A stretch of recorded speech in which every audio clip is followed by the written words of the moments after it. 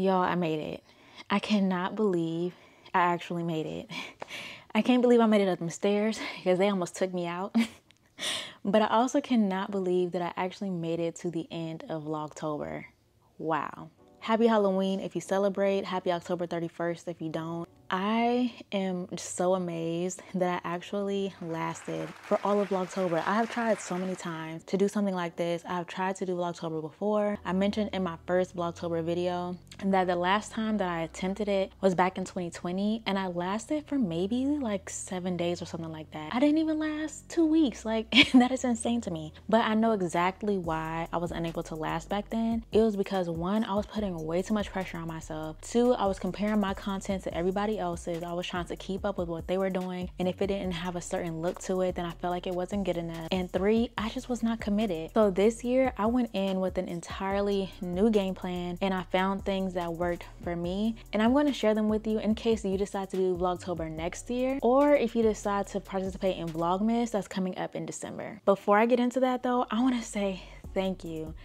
Thank you so freaking much to every single last person that tuned into my vlogs, even if it was just for a minute. Like, wow, people were actually watching my vlogs and were interested in what I was doing every day. Like, I'm a stay-at-home mom who spends most of her time at home, but being able to share my life as a stay-at-home mom and just some of the things that I do with my son, the meals that I like to cook, how I spend time for myself and do self-care, it has been very good for me because it has enabled me to get out of the mindset of people don't care. No, there are people that care. There are people that want to see what you have going on. So to those of you who have cared about what I have going on, thank you so much for your support. Now I want to jump into some things that have helped me on this journey and how I was able to be successful during Vlogtober this year. First things first, I had to set up a realistic schedule, and I had to decide on how often I was going to post. I knew that daily vlogs were not going to work for me because I was not trying to record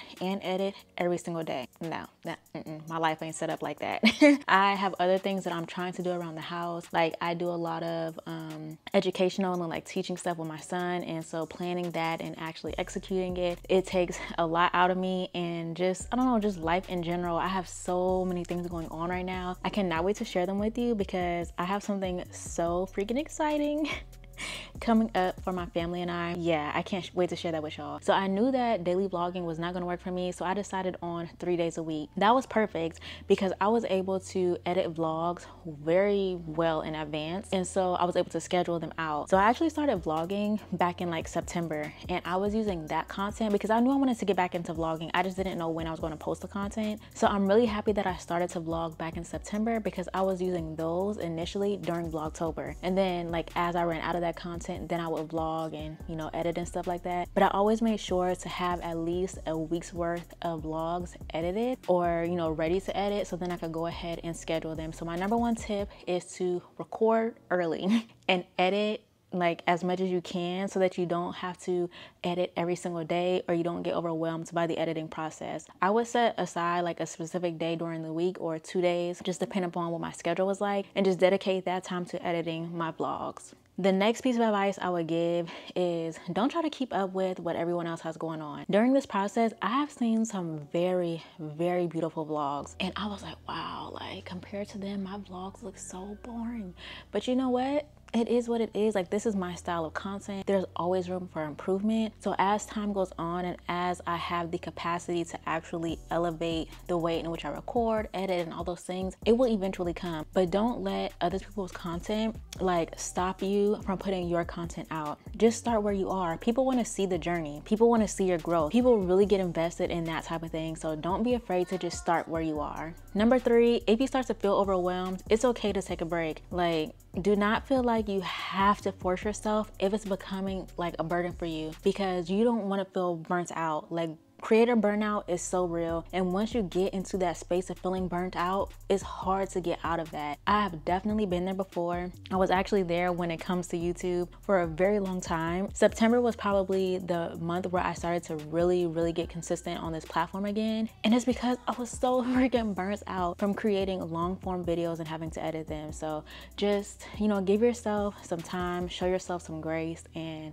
don't be too hard on yourself. 4, have fun with it. Like, authentic. Don't feel like you have to be perfect. Be your authentic self. Allow your personality to shine. Like, people want to see who you are. That is the purpose of a vlog. That is the time where you can really let your true and most authentic version of yourself be at the forefront. Like, if you are a silly person, let that come out. Like, for me, I'm very introverted, so it takes a lot for people to really see my true personality. But whenever I'm vlogging, it's like it's me and the camera, and usually no one is around. Like, sometimes my husband will be here, sometimes he won't, but for the most part it's just me, and I feel like I can really just be silly and tell jokes and try to make up raps like I did in one of my other vlogs, and you know, just be who I am at my core. And it's so much fun, and it is so freeing and liberating to be able to share you with the world. Number 5, and I am going off the top of my head, like I don't have any notes. I'm really just trying to think about all of the things that have helped me when it came to vlogging and being successful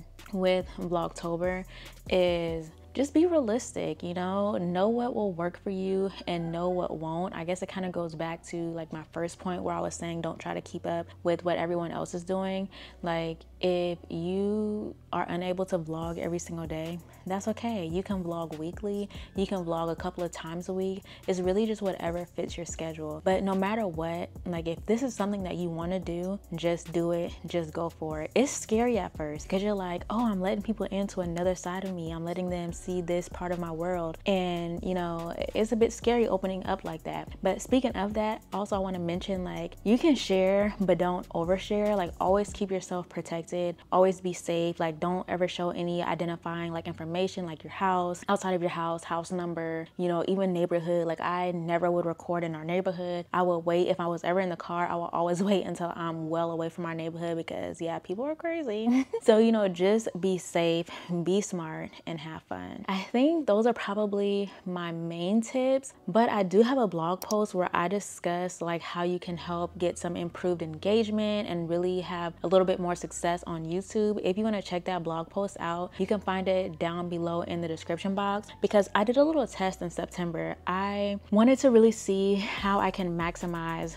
my space and take up space here on YouTube. And so I did tried a few new things, and they were successful. Like, they were very fruitful. Like, my reach, my engagement, my money, my subscribers, all of my things are in the green, and it is such a great feeling. So if you want to know how I did that, then go ahead and check out the blog post. It'll be down there for you. But with that being said, again, thank you so freaking much for, you know, being here, being a part of the It Squad, because you are it, okay? You are what makes my community, and I'm so thankful to have you here. Speaking of that, if you want to be connected on my other social media platforms, then don't be afraid to, you know, follow me on Instagram, give me a follow on TikTok. A lot of the content that I share is different based upon the platform. So if you want to stay connected on all of them, then make sure you give me a follow. Thank you so much for tuning into Vlogtober. I'm thinking about doing Vlogmas. I'm not 100% sure just yet, but I do have some vlogs that I already have in the queue, so I need to edit them